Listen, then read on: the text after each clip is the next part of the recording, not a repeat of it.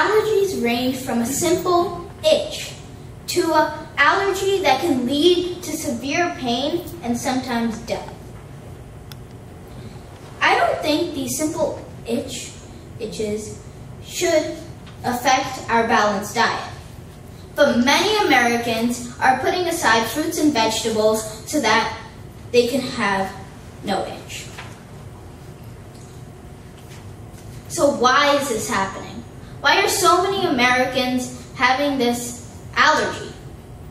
Well, it is called AOS, oral allergy syndrome. People who have OAS usually have hay fever and pollen allergies. When they eat a specific food such as fruits, vegetables, or spices, their reaction is as if pollen is in their mouth. This is because there is some pollen-like protein in these foods. Many foods can have this effect on you. For example, the birch pollen allergy is a regular spring allergy that you get from pollen. If you have this, you may have effects of itchy throats or ears. And if you eat any pears, apples, or kiwi, you might get this effect. So how do we solve this problem of OAS? Go to the doctor. You can go to an allergist and get the skin prick test so that you are totally safe. And OAS is not that dangerous.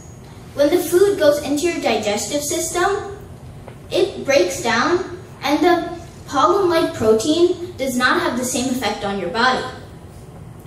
Also, only 2% of people with OAS could progress to anaphylactic shock, which can sometimes lead to death. Cook it, skin it, peel it. Said by AHS, the Allergy Health Center.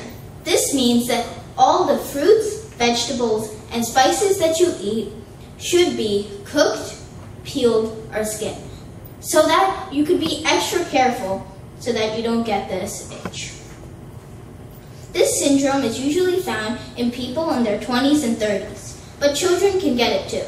For example, my brother is a victim of this, OAS. When he eats apples, kiwi, or peaches, he gets an allergic reaction, such as swelled up lips, or his throat or ears itch very much.